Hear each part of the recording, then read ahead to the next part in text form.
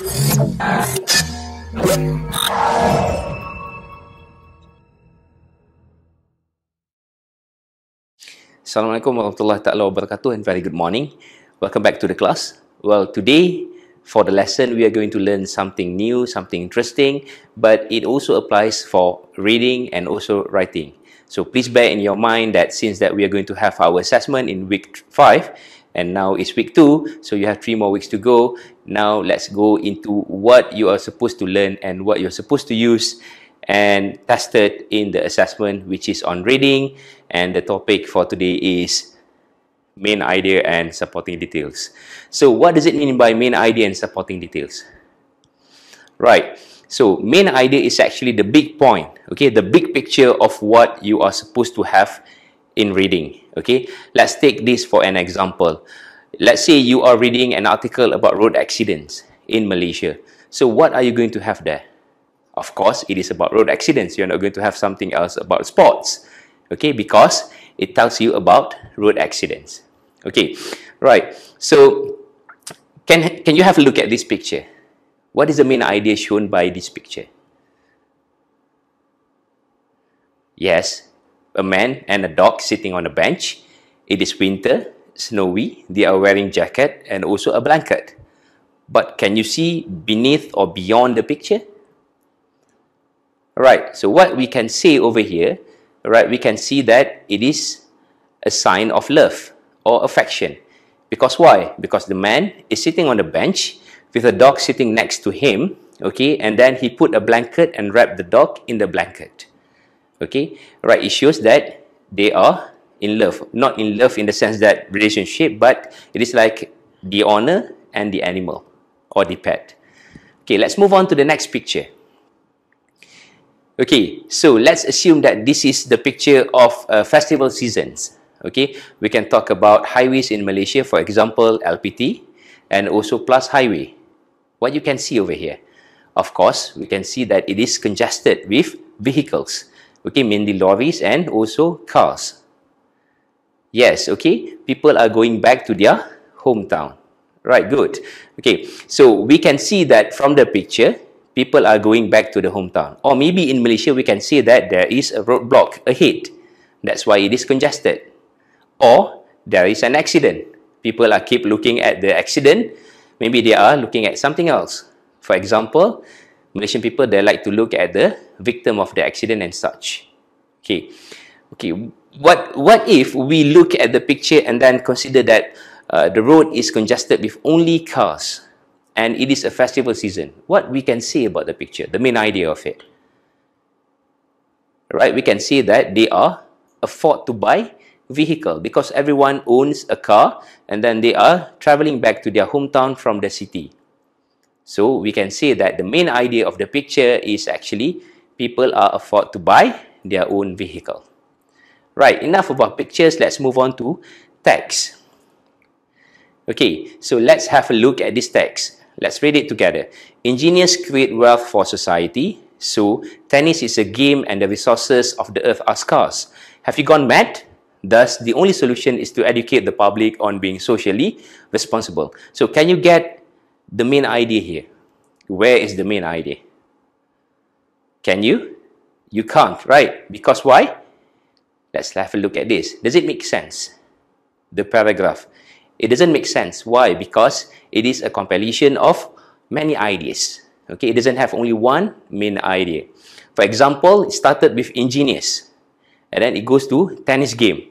Maybe we can see there is a relationship between engineers and tennis game. Okay, but what happened about the resources of the earth? There is no relation at all. Okay, so we can say that from the paragraph over here, there is no main idea. Right? Okay, and then we will go crazy if texts were written like this all the time because we couldn't decide what is the main idea. Everything is jumbled up.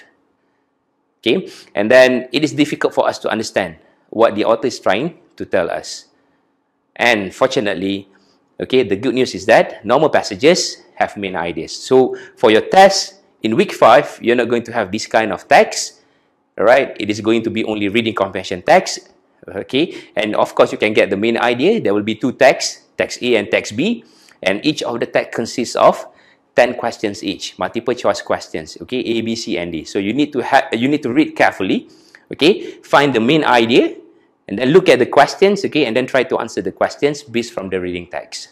Simple. Okay, let's move on to another example. Oh, before another example, let's have a detail about main idea.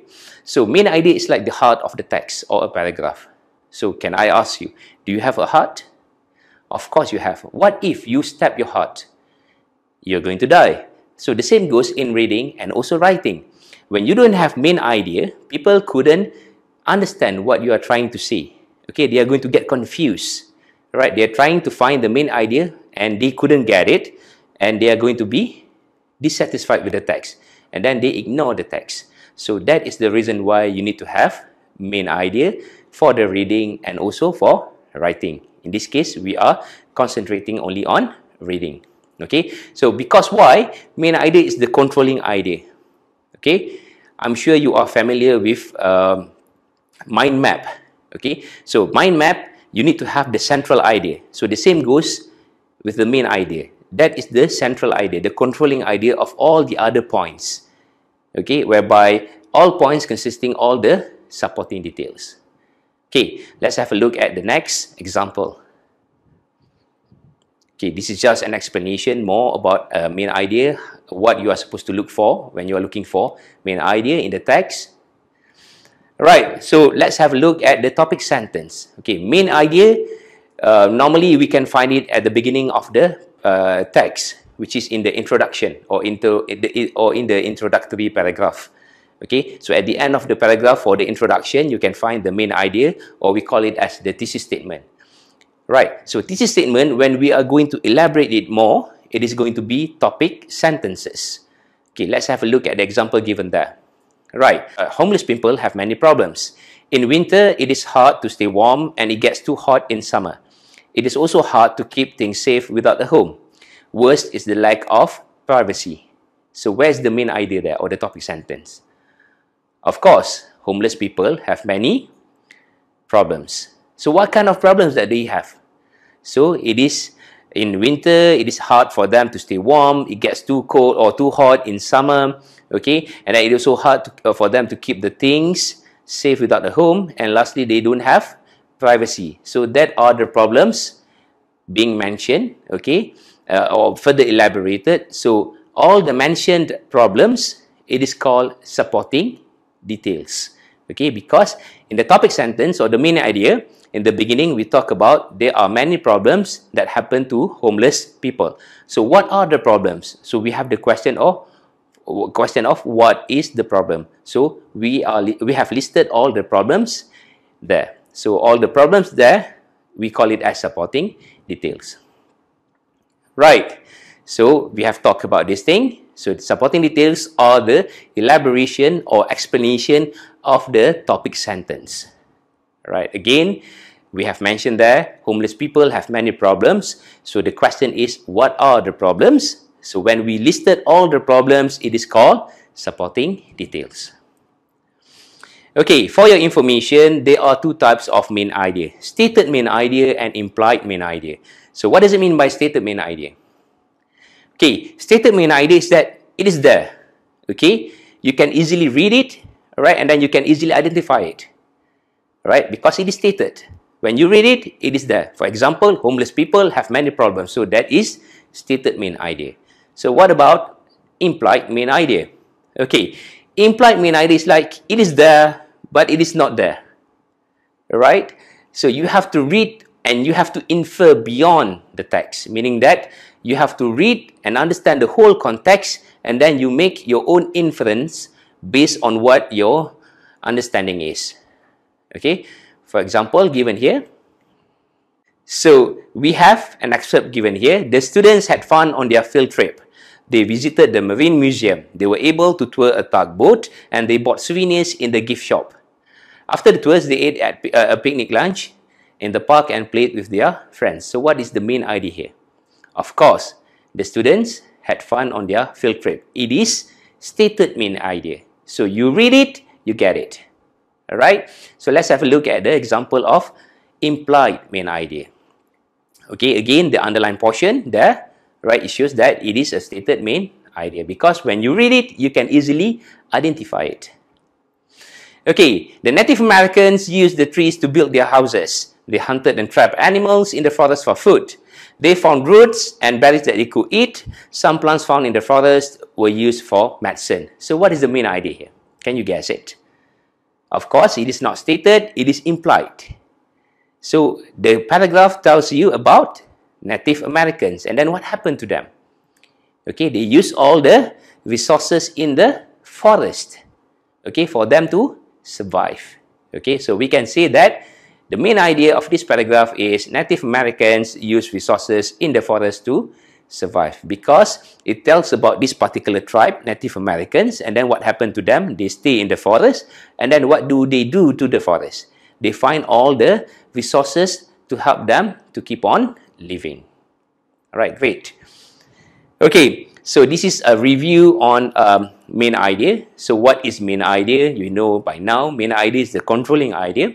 Okay, how can you find the main idea? Normally, it is in the introductory paragraph. At the end of the first paragraph in a text, in the introduction, so you can find the thesis statement. And in the thesis statement, it contains the main idea. Okay, so what is meant by a stated main idea? It is there, clearly stated. You can easily read it and identify it. So it is called a stated main idea. How you can find it?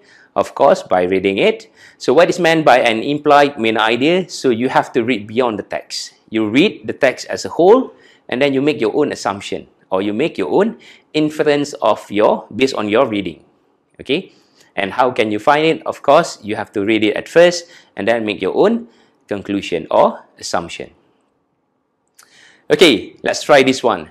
The rainforest is home to many creatures. Monkeys, toucans, and macaws live in the rainforest. Butterflies and anteaters also live in the rainforest. So what is the main idea here? Of course, it is a stated main idea. It is there. So the main idea is the line, the rainforest is home to many creatures. Right, great. Okay, so can I ask you a question? So what is anteaters in Malay? In Malay language, for example, so it is called tape, not tenggiling. Tenggiling in English, it is called armadillo. Just for your information. Right, let's try another one. Okay, soccer players learn many skills when playing soccer. Right, I believe most of you like this because I like soccer as well. So soccer players learn how to dribble and pass the ball. They also learn how to control the ball so they can eventually score. Most importantly, soccer players learn how to work together with their teammates. So what is the main idea here? So given here, there are three options, A, B, and C. So in A, they also learn how to control the ball so they can eventually score. B, soccer players learn how to dribble. And then C, soccer players learn many skills when playing soccer. So of course, the answer is C because it sums up the whole information from the text. So this is called an implied main idea. So maybe you're going to have this kind of question for the test. And the question is not only about soccer, for sure. Okay, let's do one more. Right, swimming is one thing that can be done at the beach. How many of you like swimming? Of course, okay? And especially when we go to the beaches, we like to swim. Okay, snorkeling is another thing that can be enjoyed. Playing beach volleyball can be a lot of fun. It is also fun to look for shells. Some people simply like to sunbathe. Okay, so what is the main idea here? Right, it is an implied main idea. So the implied main idea, we can assume that it is activities at the beach. Is it correct? Let's have a look at it. Yes, it is activities at the beach. Okay, so we can know by now how to look for stated main idea and how to look for implied main idea.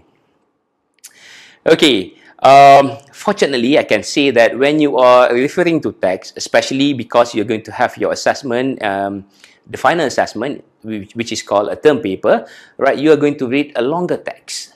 Okay, when you read a longer text, okay, it is good to know that each of the paragraph in the text, okay, let's say, for example, a typical essay should consist of 5 paragraphs. Okay, introductory paragraph, 3 topic sentences, and then the concluding paragraph. Okay, introduction, topic sentences, 3 of it, and then the conclusion. So each of the paragraphs, okay, in the typical essay, for example, should be related to each other. Right? The same goes when you are reading a longer text, let's say an article from a journal. So it is a longer text, maybe like 7 to 10 pages, and each of the paragraph should be related to one another. Right? It is not realistic, it is not going to happen that, let's say, in the middle of reading, when you are reading something on road accidents, okay, and then suddenly you're going to have something, a paragraph that tells you about sports. It is not relevant at all, unless, okay, the sport is being played on the road. So we know that it is dangerous. So it may be contribute to road accidents, for example. All right. So again, as I have mentioned, in a longer text or a shorter text, you can find the main idea of the text by just looking at or just reading at the first paragraph, which is the introductory paragraph. Look at the last line of it. Normally, it consists of the thesis statement and it tells you more about the text. Right. Sometimes it is hard for you to look for the main idea by just reading the introduction or the introductory paragraph. So perhaps you can read the conclusion or the concluding paragraph where it sums up the whole thing. Okay? It rephrases the whole ideas, the main points given earlier. So you can choose either to read the introduction or the conclusion. But normally, okay, I will tell you, in the introductory paragraph, you can easily get the main idea. So that is normally how authors put the main idea. Right. I think that's it for today. So we are going to have exercises after this. If you have any question, okay, just raise your hand and that's it. All right. Thank you very much.